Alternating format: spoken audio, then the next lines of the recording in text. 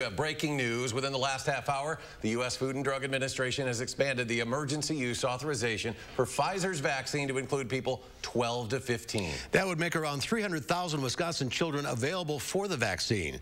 The Pfizer vaccine is the first COVID-19 vaccine in the United States authorized for use in younger teens and adolescents. The vaccine had previously been authorized for people ages 16 and older.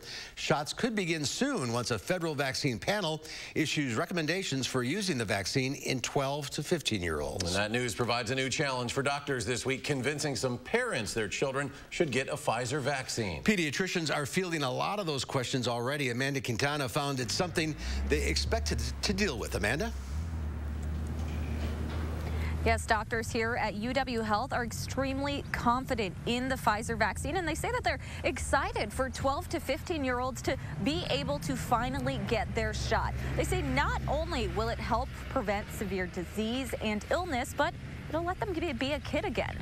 The child themselves, to be able to participate in sports or play in the band or not have the guilt associated with doing something that they should be doing on a daily basis, I think will be a huge relief. Dr. Joseph McBride is a pediatric infectious disease specialist at UW Health. He says the Pfizer vaccine has been proven to be effective and safe in kids. This has been evaluated in tens of thousands of people. And then now given to tens of millions of people. And he says getting 12 to 15-year-olds vaccinated is the best way to get us all back to normal. So those classrooms won't have to shut down. Those daycares won't have to close. The sports teams can still participate if people are vaccinated in this age group. But a quick poll on our Facebook page shows there's still a lot of parents who aren't sure if their kid should get a shot. For a more scientific look, a national poll released last week shows about 30% of parents would get their child vaccinated right away. A third said they'd wait a while,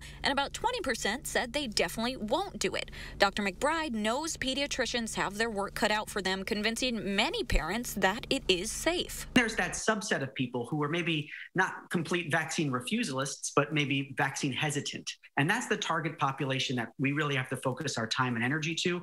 And I think we have a lot of success with winning them over. He thinks the best way to do this is face-to-face, like talking to parents about any other vaccine. It'll be really interesting to see how COVID is, played into that, because unlike measles, mumps, and rubella or chickenpox, other things, this is kind of taken more of a political politicization or. We've heard experts say that many of the cases in kids are asymptomatic or they're not as severe as they are in adults, and that is true. But we have seen hundreds of deaths of kids from COVID, and we're also seeing long-term effects of the virus in kids. And the whole point of the vaccine is to prevent those.